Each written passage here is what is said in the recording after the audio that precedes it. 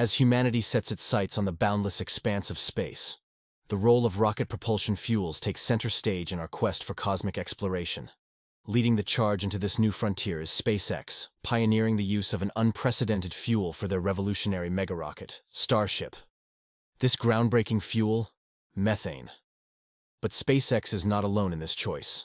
A wave of emerging private launchers, from Blue Origin's New Glenn and Rocket Lab's Neutron rocket, to existing companies like ULA's Vulcan, are also embracing methane as their fuel of choice.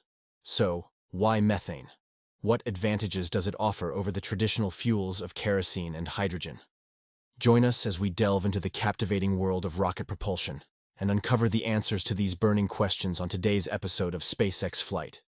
But before we get in, please don't forget to like, subscribe, and hit the bell so you don't miss another awesome episode. And with that, let's dive right in. Methane, a seemingly simple compound comprised of one carbon atom and 4 hydrogen atoms, has emerged as an unexpected star in the realm of rocket propulsion.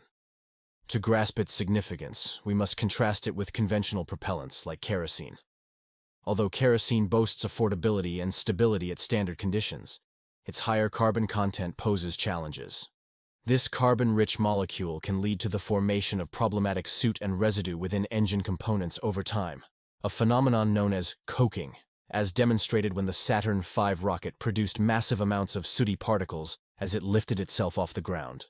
This degradation undermines engine efficiency and hampers rapid reusability, necessitating costly maintenance between flights.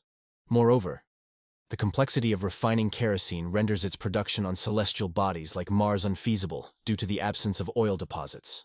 Liquid hydrogen, a propellant embraced following the era of the iconic space shuttle, brings with it a blend of benefits and challenges. While it boasts superior performance and cleaner combustion compared to other fuels, including its higher energy yield per unit mass and its abundance throughout space, it presents formidable hurdles. One such hurdle is the stringent temperature requirements for its storage, plummeting to -252 degrees Celsius. Maintaining hydrogen in a liquid state demands sophisticated insulation and cooling systems to mitigate its natural inclination to evaporate rapidly. Moreover, its lower density requires the use of larger fuel tanks to maintain the ideal hydrogen-to-oxygen ratio for efficient combustion, as seen in the notable tank sizes of hydrogen-fueled rockets such as the Ariane 5 and Delta IV. Compounding this challenge is the phenomenon of hydrogen embrittlement, wherein hydrogen atoms permeate the metal structure of fuel tanks over time, leading to potential weakening and structural integrity issues. This process, driven by hydrogen diffusion through extremely small gaps in the metal, poses a significant risk of tank rupture in extreme cases. On the spectrum of rocket fuels, methane occupies a unique position, offering a balance between the characteristics of traditional options. Boasting a boiling point of approximately -162 degrees Celsius. Methane aligns closely with the temperature at which liquid oxygen boils, around -182 degrees Celsius. This compatibility streamlines infrastructure requirements for liquefaction and storage, as much of the existing infrastructure designed for liquid oxygen can be repurposed for liquid methane.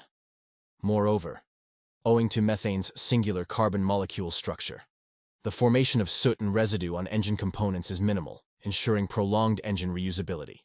Another standout feature of methane is its potential to be synthesized on Mars using the Sabatier reaction, a process that combines carbon dioxide from the Martian atmosphere with hydrogen to produce methane and water. This capability not only facilitates resource utilization for propulsion, but also opens avenues for sustainable practices, such as water production for various essential applications during extended missions to the Red Planet. As rocket technology advances towards full reusability, the economics of space travel are poised for a dramatic shift.